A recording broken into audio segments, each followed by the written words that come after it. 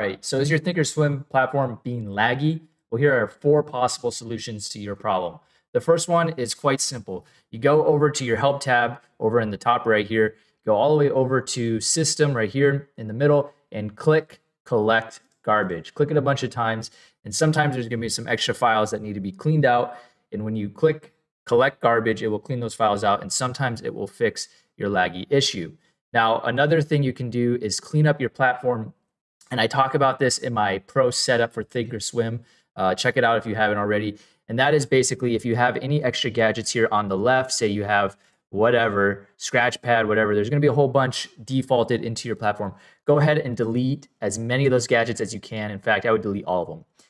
You're also gonna go into all these tabs up here, all products, Forex, futures, and delete all the symbols and grids that there are, because you're not gonna be using them and they're just gonna be taking up space, and you do not want that. So for example, when you first get Thinkorswim, a lot of these tabs will have like 3 to 6 grids open, all with symbols.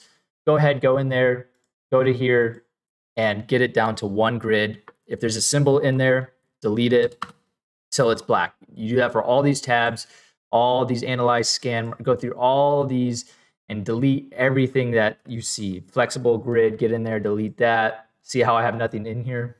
So product depth. That will also speed up your platform. Another one, and this is a bit of a weird one, is deleting the volume column in your active trader. I already did that, so let me add it back. And it's basically this thing right here. And this is weird, and I saw it somewhere else that someone did this and it helped, and I think it really helps a lot. For some reason, this volume thing on the active trader slows down the platform. So to delete it, click this customize wheel up here, customize, click volume, click remove, and okay. That will remove that volume thing, and weirdly enough, it seems to speed up your application. Now, lastly, the last thing that will really help with order lag and all sorts of time and sales slowness and all that is this guy right here. Okay, you know what this is? That's an Ethernet cable, and this is huge, guys.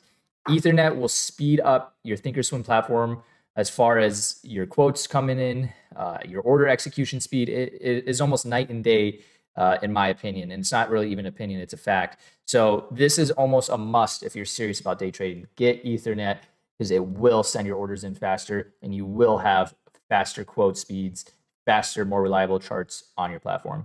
So there's 4 ways to speed up your Thinkorswim platform. I hope you enjoyed. If you did, drop a like, subscribe, and I will be doing more videos like this in the future. Take it easy, guys.